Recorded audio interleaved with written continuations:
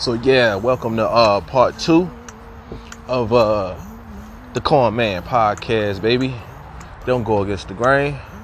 So I left off last segment about Mr. Dillard. So Mr. Dillard was a cool ass college guy from the dirty D. Shout out to Michigan. But Mr. D used to he was a funny cat, you feel me? So I remember I ran into Mr. D prior to me having him as a teacher. And I remember me, my cousin, and my little sister, we used to all get picked up by my pops, after school. So at dismissal time, we used to enter the hallways and shit. And I recall I was kind of rowdy one day, and Mr. Dillard, not even knowing who he was, or knowing that he's, who was saying something to me about being loud, I believe I told him off basically, and I used a few cuss words, or maybe just one cuss word, and who's making all that noise in the hallway? And I said something like, shut the fuck up, or shut the hell up, or whatever. And he said, oh, Miss Gray, I want him next year. I want him. So pretty much, 6th grade, nah, he didn't have me. Or maybe, I don't know who class I was in, but I know I had to face him ultimately 7th, 8th grade. And he used to give a lot of good advice to us and stuff. You feel me? I remember my cousin Antonio. This nigga had a girlfriend at the time, and Mr. Dillard pulled him to the side. He said, when you lay down with dogs, sir, you wake up with fleas. So Mr. Dillard, he used to also have us read and shit in class. And me, I was always fond of reading. My pops and my moms, they ain't play that shit. You feel me? Like, nigga, you gonna know how to spell, you gonna know how to read, you gonna know how to count. Nigga, you gonna know your history. So, pretty much. So, Mr. Dillard used to call on us to read individually. And then, once we're done, we get to choose somebody else to read. So, we had this cat in the class. Who same cat who went to the Sylvan Learning Center. He always used to get picked on to read. And I remember Mr. Dillard stopped him. And he said, stop. This is a shame. We can't read, sir. And I'm like, no, nigga, he can't read. So everybody pretty much targeted the Sylvan guy whenever we had the chance to pick somebody else to read. And Mr. Dillard, he was one of those fraternity guys. So he kept one of the paddles, those wooden paddles from college, and he kept it on his desk. And I believe it was like a parent-teacher conference, or it was a report card pickup or some shit. And one of our female classmates, her father was also in the same part of the same alumni as Mr. D. So I believe it was one day we was in class, and this particular girl was she had some words with Mr. Dillard, or she had an attitude about something. And Mr. Dillard was like, well, you said, I know you ain't getting smart. Then he went to go get that damn paddle. He said, you seen one of these? Ask your father. He got plenty of these. So me, I had to run with that shit and kind of add my little spin to it. So whenever whenever me and her had a little fallout or whatever, I would flip that shit on her. Ask your father. He got plenty of these. Then I remember, being in the boys' bathroom, right? And we was we was doing a lot of, wrestling still, doing a lot of unsanitary things in the bathroom. So, and of course that was our free time. So in the boys' bathroom, we would be back there fighting, wrestling, rapping, joking, whatever. But I remember at this particular time period, one of our classmates was on some straight up gay shit, which nobody called him out on it at the time, but because he was one of those guys who always was down to fight, nobody really challenged him. But I remember this nigga, one particular day, he was going down the line pulling motherfuckers off the stall and shit while they pissing. And I remember he did the shit with one of the classmates, Torian. He was one of these country slang, one of these nerdy dudes who brought a lunch bag to school since we was in 3rd grade. So I remember the other cat. He used to pull the nigga off the stall, and he said, "Gay mugs, I promise, can't even pee, man." And I remember he did this shit to me. Nigga went down the line, pulled me off the stall. So I remember I turned around and just socked the nigga in the jaw, and we started fighting in the boys' bathroom. And ultimately, I bumped my head on something, probably the urinal or some shit or the wall. And then next thing you know, Mr. Dillard, he come in the bathroom because we was in his class at the time, and he come around the corner and separate me and the other dude.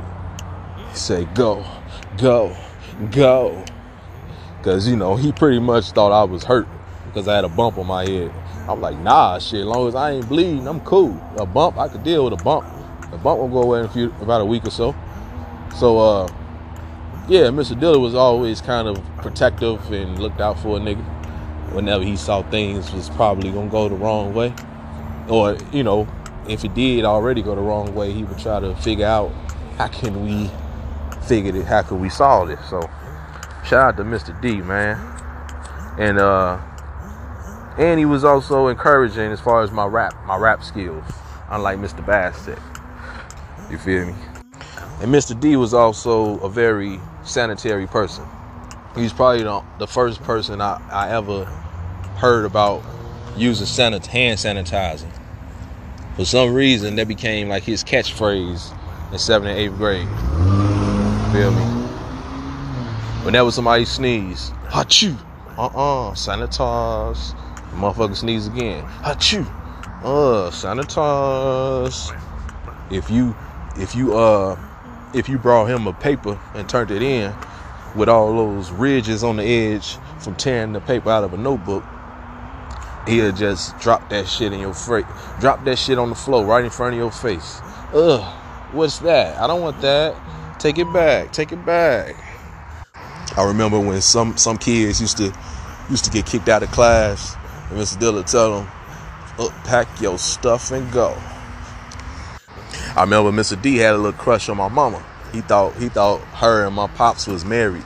So I don't know if he was trying to test out the waters or not, trying to see, if she was married or not by calling her Miss Alcorn. How you doing, Miss Alcorn? And Moms had to correct him. I ain't married, but that don't mean, motherfucker, she finna get with you. So Mr. Dillard used to talk to Miss Gray, and Miss Gray hollered at my moms about Mr. D. Got a little crush on her and shit. You feel me?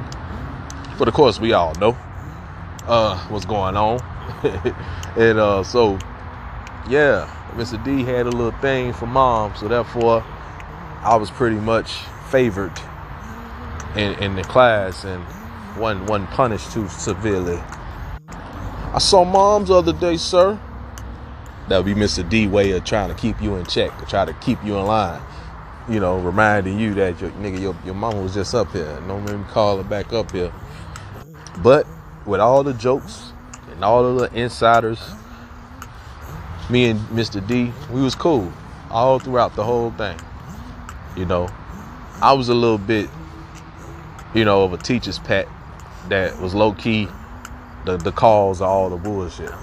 So I was I was the one that was egging on all my classmates, entertaining them with the jokes when we outside this nigga presence or when he leave the classroom.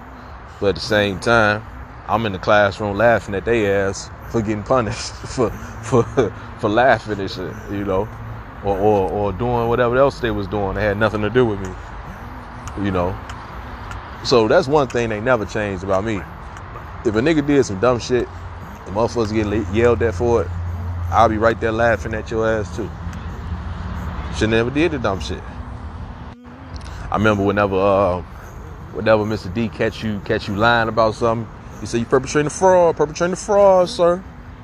If you had little errors in your paper or whatever you turned in, he'd take off 5 points off your shit. And, you know, 5 out of 100 points. But them 5 points add up if he keep on subtracting the motherfuckers. -5. Oh, you didn't capitalize your name, sir. -5. Oh, that's a state. It's a city right here, sir. You ain't capitalize that. -5. Oh, you ain't put no commas. You ain't put no periods. Oh, that's a phrase. You supposed to put a quotation mark right there, sir. -1,000. Like, wait. How you gonna -1,000, nigga? I thought it was only 100 points.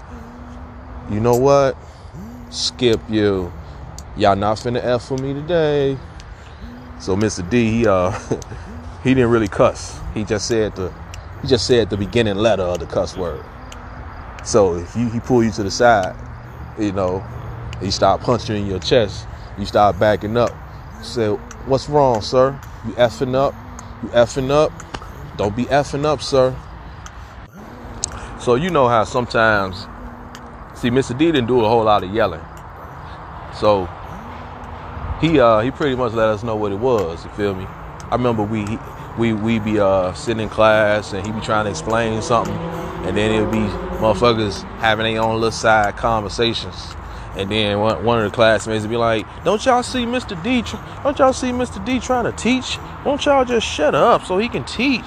And then Mr. Dilla just be like, no, don't say nothing, because regardless, at the end of the day, I still get paid. Then you got Miss Smith. Shout out to Mr. Dilla, by the way. But Miss Smith was our science teacher, or so-called science teacher. Miss Smith was kind of like a nosy lady. She was black, you know, heavy set lady. Had no kids, wasn't married, or none of that. But she pretty much was player hating on Marabo. You know, she told me one time, she was like, you know what? I like your braids. Your hair looks nice, but even though I don't like guys with braids, you know. And I was like, well, at the time, I really didn't care. But now that I think about it, you know what I'm saying? It's like, lady, I'm not here to impress you. I mean, I ain't here to disrespect you either, but I'm not here to kiss your ass. And I had to learn that later on. Like, a lot of people, adults, younger kids, a lot of people needed to be checked that I didn't check. You feel me? So Miss Smith probably was one of those people that needed that Alcorn, you know what I'm saying, check back in the day. Because she used to spy on us, you know. She just used to hate on our whole upbringing, basically. Like, she see all us grouped up with our girlfriends in 8th grade. She out the window taking pictures of us and shit from her classroom. And I still need them pictures one day, Miss Smith, if you listening, goddammit. If y'all out there and y'all friends with this lady, or you see this lady, tell her to up them pictures, because Robo has done something with his life. Unlike she expected. She thought I was just, you know, walking around being the pretty boy and shit in school. But nah, lady, I'm good at photography, videography, writing lyrics, editing videos, filming videos, and I can type hella papers. I know how to transfer emails. I know how to scan documents. So yeah, I came a long way from just rapping and flirting with girls and Leif Ericson. But yeah, I'm gonna need those pictures one day. But yeah, Miss Smith, she was cool when she wanted to be. but I never got a true attachment to science. Just like history with Mr. Bastek.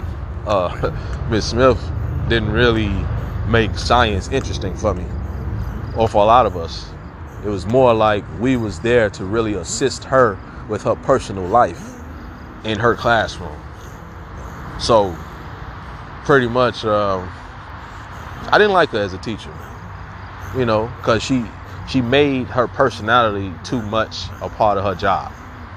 And her personality was like, she wasn't happy with life in general, or happy with her love life. And she kind of was too opinionated about shit that had nothing to do with educating us, basically. Every other teacher we had knew how to save their personal life for at home and put on a smile and try to be uplifting for the kids, because we impressionable kids, we teenagers. We just became teenagers. So it's like, come on, lady. We don't want to hear that bullshit. Coming in with this negative outlook on life. And here we go.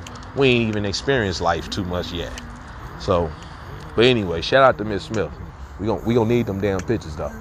I know you done snapped a few of the Robbo when I had my ponytail hanging with the guys out there with my little black ass girlfriend with the bad breath. But I'll talk about her later on. But yeah, shout out to Miss Smith, Mr. Dillard, Mr. Bastek. Now, Mr. Bastek. Now he used to play a hate on my rap shit, like my daddy. So I remember we was in after school program, and my nigga Rashid Bailey, R.I.P., he was reading my rap notebook. And I remember Mr. Dillard was our instructor for after school. Man, I missed them days. 2 lunches in one day, nigga. But I remember I'm letting this nigga read my rap notebook. He sat right next to me. Mr. Bastek come in. He looking over Rashid's shoulder, looking at what he reading. And he see these rap lyrics. And he just swoop, pick the motherfucker up. And all of a sudden, my shit confiscated. I'm worried about getting in trouble. But nah, I ain't in trouble. Mr. Bastek just decided to read the shit in front of our little circle. It wasn't a full class. Basically everybody that was in class was everybody that was in my regular classes throughout the day. So at the time, I'm listening to cats like Ludacris, 50 Cent, Tupac, you know what I'm saying, Jadakiss, Ja Rule, Nelly, Jay-Z, Snoop. So pretty much at age 14, I didn't have a message. I'm still writing raps about people. I'm still talking down on motherfuckers. Trying to build. I'm trying to tear niggas down at this time. But it was a whole lot of bitches and fuck yous and dicks and pussy and ass and bitch ass nigga and all that shit. And pretty much that's what Mr. Bastek, he gonna read the shit out loud in front of Mr. Dillard. Like, oh, Robert has such a strong vocabulary, such a nice vocabulary. And that's when Mr. Dillard decided to pull me to the side instead of trying to, get me in trouble. He was just telling me to watch out for these white folks, sir. You gotta watch out, cause they don't want to see a young brother rise, sir. Up, and keep that between me and you, sir. Up, zip it up. But yeah, shout out to Mr. Bastek. He taught me the art of sarcasm. You feel me? Cause Lord knows, all my classmates in high school, they wasn't understanding Robbo. Cause I just came off of this sarcastic ass 2 years of having Mr. Bastek for 7th and 8th grade. And as a homeroom teacher also. But yeah, shout out to them. Shout out to everybody else. Shout out to all my graduation class. You feel me? Shout out to all them fast ass 7th grade girls who was all on all the 8th grade. Well, not all the 8th grade guys. Pretty much the circle of guys I was hanging with. You dig? But I'll talk about all that shit later too. So this be part 2 The continuation, Leif Ericson, CPS. And pretty much I'm going to cover probably, I don't know if I'll probably cover some of the high school teachers. But some of my high school teachers, they weren't as funny as grammar school. And I kind of expand on the funny ones on my bipolar disorder, the skits on YouTube. Y'all can check that out, on my Alcorn Inc. YouTube channel. And peace out. Peace and love.